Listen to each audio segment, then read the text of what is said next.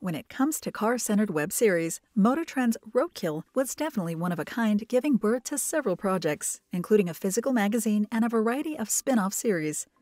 This included the highly successful Roadkill Garage, which, despite having a similar concept as the original show, leaves some fans flabbergasted at not seeing Mike Finnegan anywhere in it.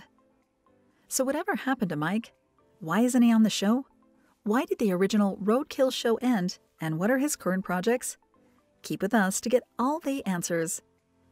Considering that off-screen dramas aren't a rarity in the entertainment world, many people immediately assume the worst when they stop seeing their favorite stars in a TV show. However, this isn't really the case of Mike Finnegan and Roadkill Garage. As it happens, Mike has never been a part of the cast, and instead, Steve Dulcich has been co-hosting it with David Freiberger since its premiere in 2016. There is really no explanation as to why Mike isn't in the show, despite having hosted the Roadkill YouTube series with Freiberger for the longest time. But it's not too far-fetched to think that they just specifically chose to work separately on Roadkill Garage once the show's idea took shape. That being said, Finnegan and Freiberger are not on bad terms, as after Roadkill Garage, they kept working together for the original show and its magazine just as usual. If you have been following the Roadkill franchise long enough, you surely know the show started as an online series before leaving YouTube for sure in 2018. However, this doesn't mean that the show was cancelled, as in fact it was leveling up by officially joining the Motor Trend's on-demand platform. This was a smart move both for the platform and Mike Finnegan and David Freiberger, as it opened many doors for the project to expand into several successful spin-off series and projects. All in all, the original Roadkill show is fortunately still going on strong with Mike and David on the helm. Besides Roadkill, Mike Finnegan is nowadays busy with several projects, such as his successful Motor Trend Plus show, Faster with Finnegan. He also co-hosted the podcast The Kibbe and Finnegan, along with Rob Kibbe, as both friends shared their insights about cars, mechanics, movies, and a lot more. Although Mike left said podcast in late 2018, his most devoted fans can still learn what he's up to through his YouTube show Finnegan's Garage, which has been around since early 2016. Mike's channel is everything one would expect from him and even more. Besides sharing valuable content about his cars and restorations, he also lets his over 800,000 subscribers know about his hobbies and whatever he does while free, keeping his content notably freer and with lots of personal touches compared to his previous projects. Last but not the least, in recent years he launched the online shop FMS Garage, which offers a wide variety of smartly designed merchandise highly attractive to any petrolhead. With so many projects in his hands, it isn't hard to imagine Mike was most likely not interested in appearing in Roadkill Garage. People who came to know the franchise by one of its immensely famous spin-offs surely don't know how important Roadkill has been in the field of automotive entertainment.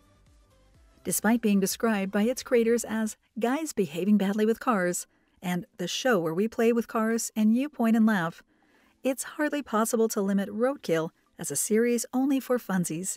While the car experiments led by David Freiberger and Mike Finnegan initially gave off the impression of two guys improvising and coming up with whatever eccentric ideas they deemed possible, the truth is that the show was much better planned than it appears. According to Angus McKenzie, the intention behind Roadkill and other shows released at the time was to revolutionize what was known as online content. I decided that Motor Trend Channel would be like a proper automotive TV channel, something I dreamed about doing for decades, he wrote in an article posted by the network's website. Coming up with the idea for Roadkill was a matter of convincing David to join the project, which wasn't hard considering he was given creative freedom all along. The experiment worked well, and only a couple of years after its release, Roadkill was the most watched online car-centered show, gaining 1 million views per video in a matter of hours. Almost everything is valid when it comes to the entertainment world, especially if it's about pretending some things are real. While Roadkill and its spin-off aren't free of these aspects, and sometimes don't let its audiences know the entirety of what happens in taking every project to the finish line, that doesn't mean the show is fake. While it wouldn't be easy to point out what specific builds required so much more than what it seemed, it's safe to assume the mechanic, fixing, and fabrication processes are completely real. As well, Mike Finnegan, David Freiberger, and other collaborators ever featured in the show are real experts in their respective areas. Besides being as real as reality TV allows it, Roadkill's main attractive points undoubtedly come from the creativity and ingenuity showcased in it. As former editors of Hot Rod magazine, it isn't surprising to know Mike Finnegan and David Freiberger dreamed of creating their own car-themed magazine. As Mike admitted during a Kibbe and Finnegan episode in 2018, the now-defunct online series Roadkill actually stole its name from his and Freiberger's original idea for a magazine. Although a couple of years after Roadkill premiered in 2012, they got their own magazine. It wasn't named Roadkill as they wanted, but Overkill. After experimenting with several names and concepts, in 2015 their Roadkill magazine was finally given the green light by Motor Trend's now former publisher 10, the Enthusiastic Network. Roadkill magazine followed the same content line of the online series, but in a more focused and expanded way given its quarterly schedule, on top of charging its subscribers $9.99 per issue. Although at the time Roadkill was quite successful as an online series, the magazine was deemed quite risky, even though Motor Trends was quite positive about it, given the network's decade-long success with other publications. We do make a bunch of money in print, and with millennials, they're not opposed to print, they just didn't grow up with it, as 10's former president Scott Dickey said at the time. Despite the uproar surrounding Roadkill magazine in its beginnings, unfortunately the project was unsuccessful at breaking the barrier between print, entertainment, and millennials. As Mike Finnegan admitted in Kibbe and Finnegan, the magazine faced lots of obstacles, especially on the financial side. It was a really large format magazine that really took paper. I believe it was the most expensive magazine. It cost more than everything else. Even in spite of the bad news, Mike admitted the magazine's concept was risky from the start, not only for trying to catch the attention of a young audience mostly used to receiving free online content, but also given other important aspects such as ecological concerns and competing against already established magazines in a highly competitive industry. Regardless of its failures as a long-lasting project and the many difficulties it's faced, Roadkill magazine stayed in business for almost 3 years before being discontinued in 2018.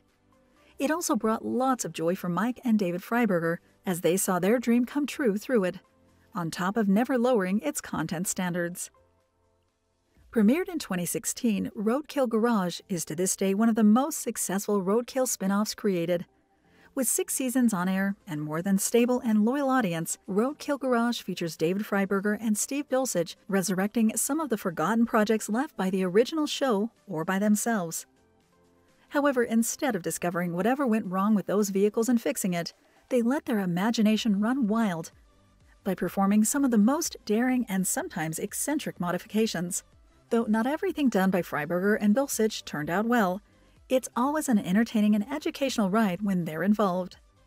All the creative, mechanical, and testing processes are performed in the farm, which contains not only enough space for the Freiberger-Dulcich creations to come to life, but also serves as a classic car junkyard where almost everything from trash to little treasures can be found. Despite starting as a monthly show, the 7th Roadkill Garage season saw it become a weekly show due to its outstanding success. It would be a lie to say Steve Dulcich was unknown by the time Roadkill Garage premiered in 2016. Long before the idea of the show came to light, Steve was already respected by most knowledgeable car fans for having worked for top magazines. Steve's career as a journalist started in the late 1980s by writing and subsequently editing the legendary high-performance Mopar magazine.